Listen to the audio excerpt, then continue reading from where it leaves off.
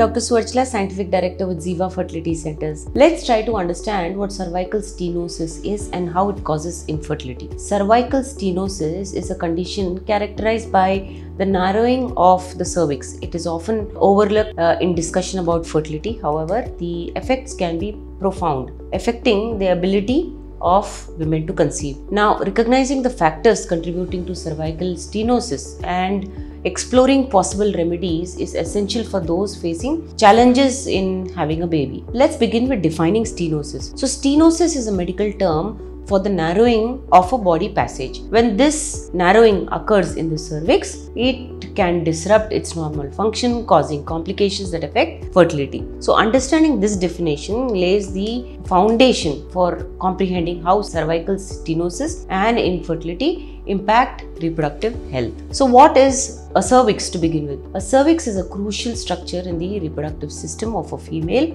Its role in fertility involves facilitating the travel of sperms into the uterus during intercourse and providing protection for the developing fetus during pregnancy. So, the external os is located at the lower end of the cervix and it serves as an entrance to the cervical canal. It permits the passage of menstrual blood from the uterus to the vagina, and it also allows sperms to enter the reproductive tract after intercourse. The internal os, on the other hand, serves as a gateway between the uterus and the cervical canal.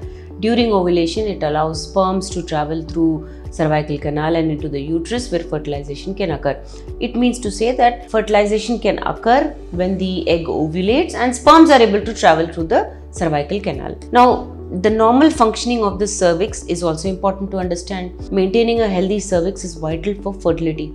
A properly functioning cervix enables sperms to travel into the uterus, the fallopian tubes where fertilization takes place. Additionally, the cervix also acts as a barrier protecting the uterus from infections that could damage reproductive health. So, what are the causes and risks of cervical stenosis? Cervical stenosis can result from various factors, including scar tissue formation following a previous surgical procedure like biopsies or dilation or curettage, which is called as DNC. Inflammation caused by conditions such as chronic cervicitis or endometriosis can also contribute to the narrowing of the cervix. In addition to this, congenital abnormalities present at birth may predispose individuals to develop cervical stenosis later in life. What are the risks associated with cervical stenosis that could lead to infertility? The presence of cervical stenosis can pose significant risks for individuals attempting to have a baby and carry pregnancy to term.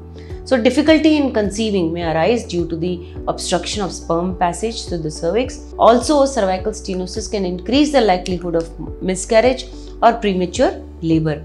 Now, this can potentially damage the health and viability of the pregnancy. Cervical stenosis can pose significant challenges for females who are hoping to start a family, but the advancements in medical technology and specialized fertility treatment is now making it possible for those affected by this condition. Now, treatment for cervical stenosis involves a comprehensive approach aimed at reducing the obstruction caused by narrowing of the cervix. Diagnosis of cervical stenosis typically consists of a combination of medical history, physical examination, and a lot more to assess the extent of condition accurately. Treatment options and solutions may include cervical dilation, surgical procedures, or assisted reproductive technologies like IUI, intrauterine insemination, or in vitro fertilization called as IVF. Now, all this depends on the severity of the condition and the individual specific needs. Strategies such as IVF or IUI may be recommended for those individuals where cervical stenosis is causing the struggle to conceive naturally. Therefore, alternative pathways to pregnancy by bypassing the obstructive cervix and facilitating fertilization are also possible. If you wish to understand more about this, please feel free to contact us. Thank you. A lot of effort has gone into making this video. Please like and subscribe us. Thank you.